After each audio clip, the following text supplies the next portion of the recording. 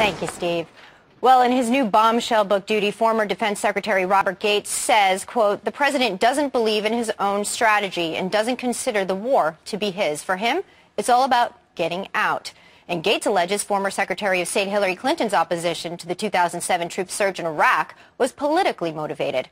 So what do these startling revelations say about our military and national security? We are going to ask right now CEO for Concerned Veterans for America, Captain Pete Hegseth. Good morning. Good morning. Frustrating information that's coming out of this book, so we hear. What was your initial reaction when you heard about Gates' comments? Well, they're infuriating, absolutely, to see the political nature of decisions being made in the White House when we have warriors losing their lives on the battlefield.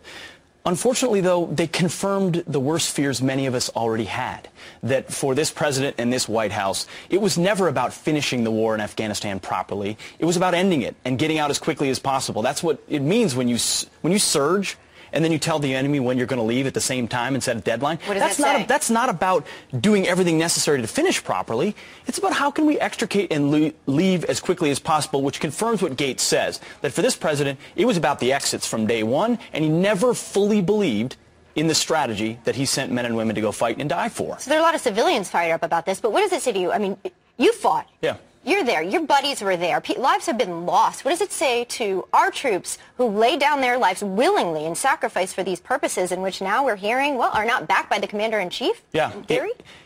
What it says to me is we've got a commander-in-chief who supports the troops, but not their mission. Is that possible? I'm sorry, Mr. President, that's not possible when you're the commander-in-chief. If you want to be a politician or a pundit and walk around and say, well, I support the troops, but not the mission, not the commander-in-chief. Your job is to support that warfighter and then give them a mission and a job to be successful. Eisenhower he wasn't the president at the time, but we sent waves in Normandy Beach, knowing we would lose lives. But in service of a mission we believed to be just and possible and accomplishable. This president seemed to say, I'm going to send a wave of 30,000 guys into Afghanistan, even though I don't fundamentally believe it's going to affect change. That, to me, is a damn shame.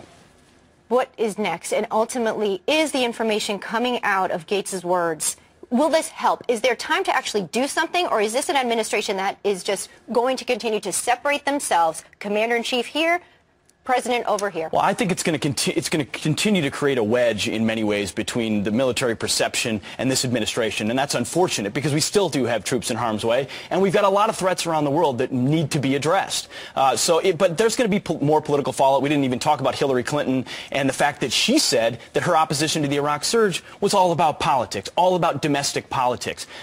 What worse from someone who might want to be the next commander-in-chief? So we look down the horizon and we say, are we going to have more of this? What we need is a renewal of that trust. A commander-in-chief who's going to walk in and say, I've got your back because it's the best interest of this country and our national security objectives, not because I'm going to be worried about a poll or politics. Right. The message that is being sent to our troops, a harsh one, yeah. I think, right now. Captain, thanks for being with us today. Coming up, you haven't...